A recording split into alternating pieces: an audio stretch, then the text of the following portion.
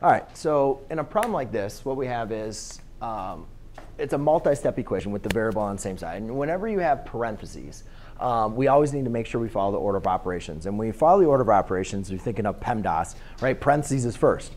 But it's very important when we're dealing with parentheses. There's multiple parentheses. We have these brackets, which is considered like a parenthesis. It's the same operation, or same grouping symbol, or not the same grouping symbol, but they group them in the same way that we'd group with parentheses.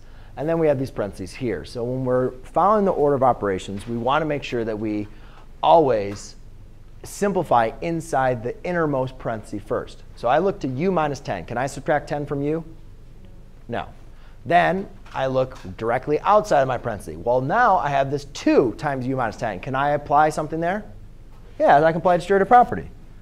So always start with the innermost parenthesis and then work our way out. We can apply distributive property.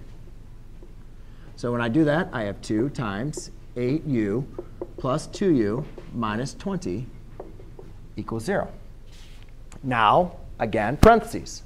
Inside of here, can I simplify inside my parentheses? Yeah, I can combine the 8u and the 2u, right?